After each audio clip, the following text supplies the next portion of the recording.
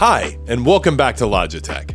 Today, we're unboxing one of my favorite additions to the G502 legacy of mice. This is the G502 X gaming mouse. It comes in a few variations of wired and wireless. Today, we'll be taking a look at the wired edition. This mouse is packed with killer features and some great ergonomics, so let's get into it.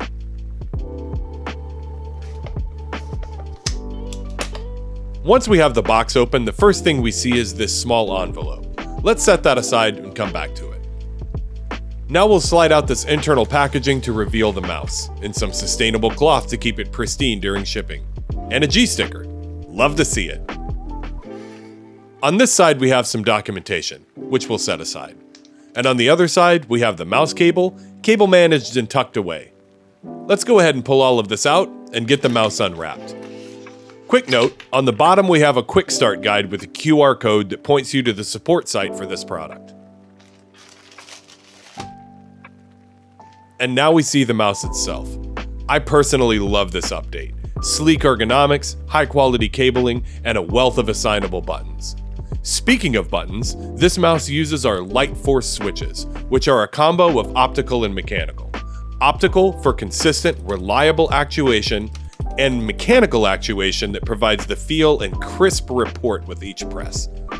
I know I work here, but I can honestly say LIGHTFORCE switches are amazing.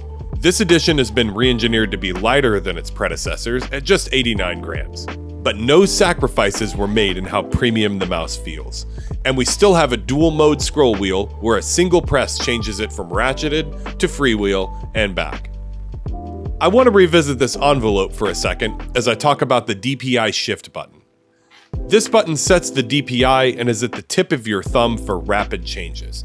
It's also configurable, or you can use the blank that comes in this envelope to blank it out entirely if you're like me and slam buttons in the heat of battle.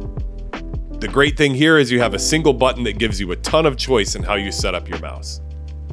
There's more that I could talk about with this mouse, like the Hero 25K sensor, but for now, I think we've covered the major points of what make this mouse fantastic. I hope that shows you what this amazing addition to the legacy of Logitech mice is all about.